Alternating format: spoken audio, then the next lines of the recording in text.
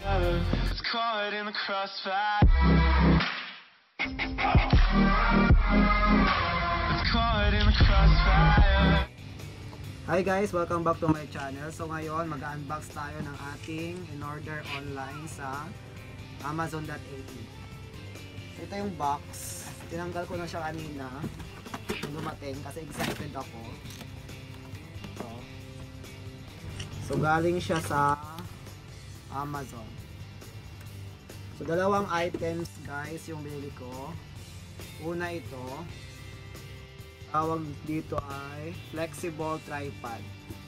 Yan. So pwede siyang gawin ganito. Ikita nyo.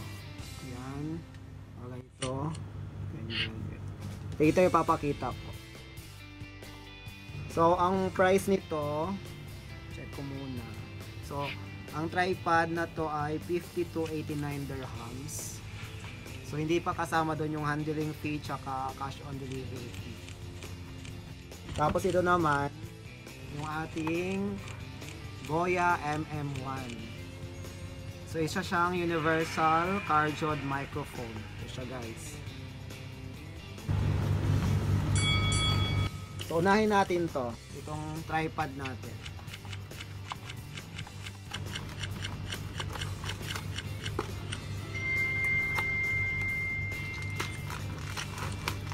So lahat pala guys, yung price nito nung pinadeliver ko ay 156.84 dirhams. So kayo na bahala mag-compute kung magkano sa Philippine peso. 156 dirhams lahat, pati yung cash on delivery fee tsaka yung handling fee. So ito ang meron, so ito siya tsaka ito. So ngayon nilagay sa plastic. So ito siya guys. Yan. So pwede siyang i-bend kung anong gusto nyo. Yan.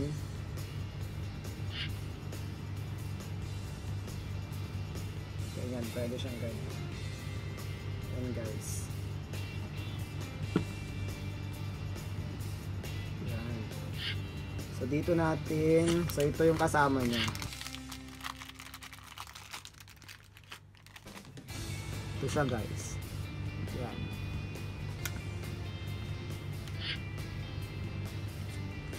So yan, parang dito yan. So pwede siyang, pag gusto mong iikot, luwagan mo lang to. Meron siya dito para maikot mo to ng maayos. Yan. Tapos ito guys, kakabit na natin.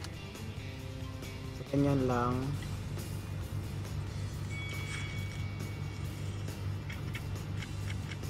So, okay. Tapos, ikipan natin.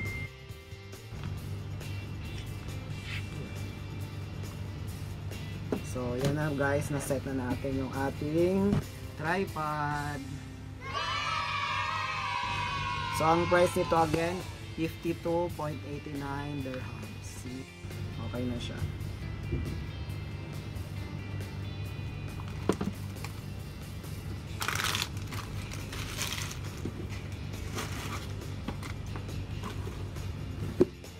Next naman guys, itong Boya by MM1. Ang price nito ulit 79.95 dirhams. So pwede siya sa cellphone, iPad, laptop, sa camera and camcorder. Yan na lang. So product siya guys ng owned by China. Made in China. So open na natin.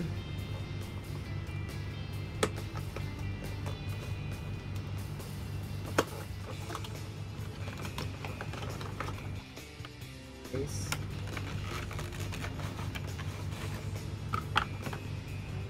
So meron siyang tawag na dito manual, tama. Yeah. Then, warranty card.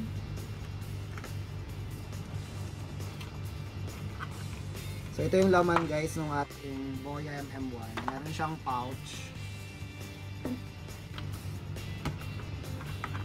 Oh, may pamunas. Siguro pag naluluwa ka na, gamitin mo. Then, meron siyang dalawang connector. So, ito, sabi rito, pang camera daw. Tsaka ito sa pang phone. Pero, parehas din naman sila ng size. Ito guys yung una.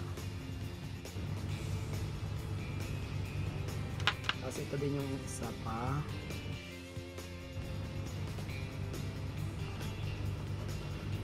Tapos ito mayroon siya nito. Yung holder ng mic. Yan. And then syempre ang ating microphone. Na siya. So pwedeng tanggalin to. So, ito lang yung mic mismo. So, ang purpose nito, ano ang purpose nito? Para malesen yung noise sa paligid. So, mabawasan yung ingay. Para mas maging maganda yung boses. Yan, lagay na natin itong ulit. Yan na guys. So, ang laman niya, bali, ito yung mic. Itong parang helmet ng mga guards sa Europe. Ito, 3, 4, 5. So, 5 items. So, and guys, itatry na natin. Check natin kung maganda.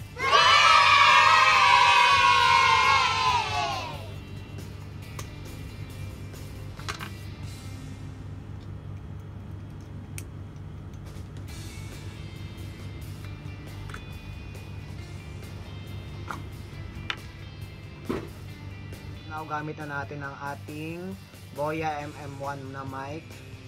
So, check natin kung mayroon bang difference. So, kanina nung nag-unbox tayo, wala tayong ginamit na mic, kundi yung microphone lang ng ating cellphone. So, ngayon, nilagay na natin yung ating Boya MM1 na microphone. So, check nyo lang guys kung mayroon bang nabago, nabawasan ba yung noise sa ating paligid. So, ito na yung ating mga bagong vlogging kit. So, walalagdagan pa yan guys. So, as of now, ang ginagamit ko ay ang aking iPhone. Sa mga susunod, konting ipon-ipon lang ng konti at makakabili na tayo ng ating vlogging camera. So, susunod ulit. Bye!